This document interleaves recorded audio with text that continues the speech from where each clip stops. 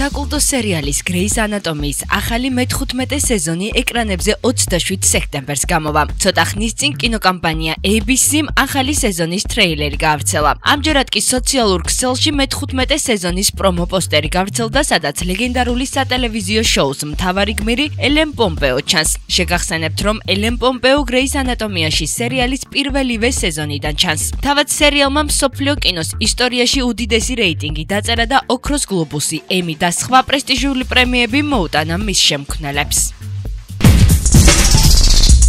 ჯიმი ფელონის ღამის შოუს მორიგი მუსიკალური სტუმარი ლენი კრავიცი იყო. გადაცემაში სტუმრობისას 54 წლის ვარსკვლავმა სახალისო ლიპსის ქარადესში ქალიშვილ ზოისთან ერთად მიიღო მონაწილეობა. ისაუბრა გიგანტური შარფის, მიმის, მაიკლ ჯექსონისა და მუსიკალურ არტეფაქტთა შესახებ, რომელთაც ის ფლობს. ბოლოს კი სიმღერა ლოუში ასრულა. შეგახსენებთ, რომ ლოუ, რომელშიც პოპის მეფის ვოკალი ჟღერს ამერიკული მუსიკის მეორე სინგლია მე-11 სტუდიური ალბომიდან Raised Vibration, რომელიც 7 სექტემბერს გამოვიდა.